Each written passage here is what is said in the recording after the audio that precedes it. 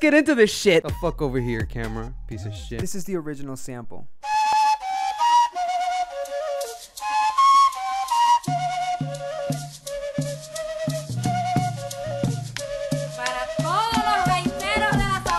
So I brought that into FL Studio. I'm gonna highlight the part that I want, which is maybe up to here.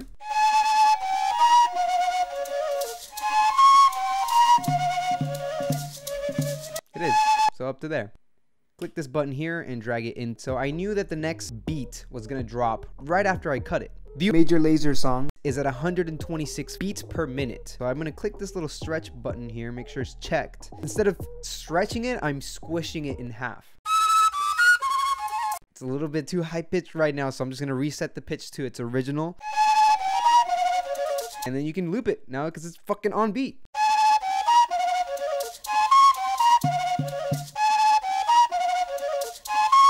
So Major Lazer took the sample and pitched it up 200 cents or 2 notes. We're gonna do that by turning up the pitch up here, 200 cents. Not that it fucking matters. It probably sounded good to whoever the fuck was making this at the time. So why am I even putting it in the video? I don't fucking know. Why am I making this video? What is life?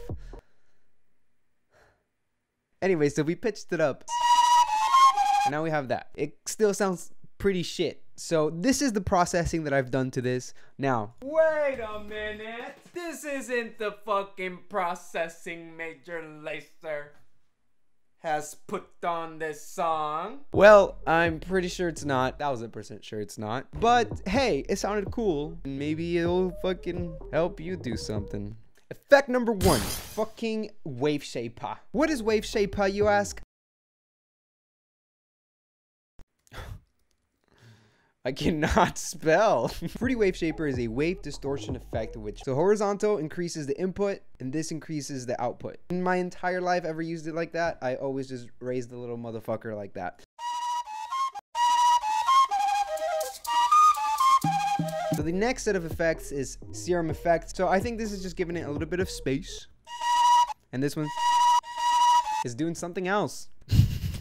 The next thing I added was my bright rack. It's just a lot of saturation and I'm not even actually using the saturation, just using the Fletcher-Munson curve. Just Google Fletcher-Munson EQ and FL Fattener for Patcher. Just get it for free. I'll try to leave a link in the description. And by the way, the order of things does not matter at all. You could have started with this chant. They probably started with the chant. No, I'm kidding. They probably didn't. I don't know. Maybe they did. What? The Fruity Multiband Compressor, which compresses different bands. You have fucking main ones, low, mid, and high, and those are the settings compressing the sound. Doing that. Then I have a parametric EQ. It's just removing more frequencies. Later on in the song, you have a moment where the sample goes down in pitch. You could just slice a little piece and then I'm gonna make it unique and then just turn it down an entire octave. Just turn up the fucking 12 here, which is 12 notes, 1 octave. Turn this bitch down. Now I do make sure to click stretch on my mode because if you don't do that, then it won't pitch down. And that's it. But that's just how to sample like Major Lazer. But how do you make a Major Lazer beat? So the track originally starts with the sample and a little chant. I grabbed the chant from my sample pack and it goes like this. After the chants, you have a little sub drop and then the beat hits. So I grab this 808, you just drag it into the fucking thing. There's a few parameters we've changed from the sampler. One is the crossfade. So basically this kind of crossfades your sample, but I just turned it on so that when I click the button, the sample doesn't keep... Motherfucker. I also faded it out like this. Set my root note to an E, which is what this fucking thing is. For the MIDI in this motherfucker, we have a note that one single note like this. I put a lot, wrote the first note I put up, fucking bullshit. I put one note.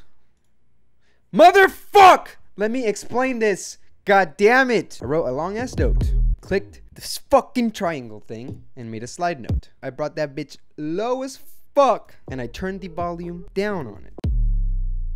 Right? That's what it sounded like. Let's get into this beat. What the fuck? The first thing I have is just a 4 on the floor kick.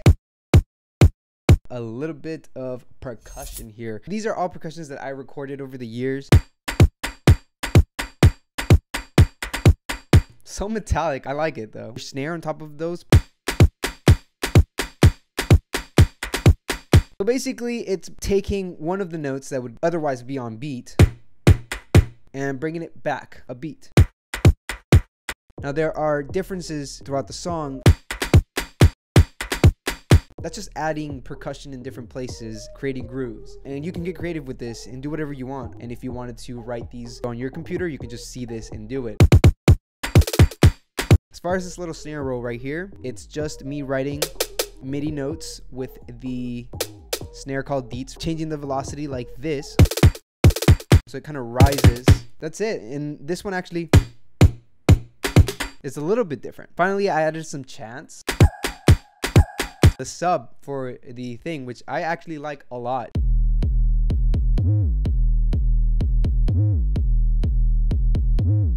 I'm just using the 808. Fuck. That's it.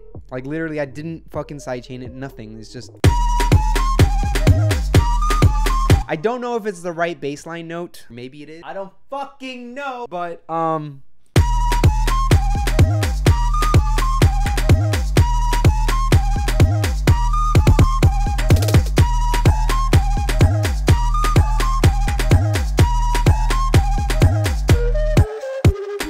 so that was how to Major Lazer.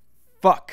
Dude, Major Lazer has an absolute fucking vibe, dude. But I hope you guys learned something. If you thought any of these sounds were interesting, make sure you check out my sample pack if you want. As always, this project will be available for all my Patreons, so don't forget to beat the fuck out of the like button because I heard that motherfucker was talking shit. And honestly, dude, I don't like when people talk shit. What the fuck? Sorry, I didn't mean to scare you. Do you have anything to say?